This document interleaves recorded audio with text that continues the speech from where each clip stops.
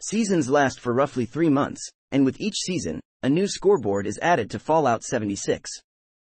Daily and weekly challenges, such as obtaining purified water, defeating mole miners, or visiting a teammate's shelter, can be completed in order to gain S.C.O.R.E, which is automatically used to rank up and progress on the scoreboard. Each rank increases the amount of S.C.O.R.E required to reach the next rank. Rewards can be claimed directly from scoreboard, and are usually only available for the duration of a season. With recent updates, Bethesda has started to make certain items of past seasons available via plans, which can be bought in exchange for gold bullion from certain traders.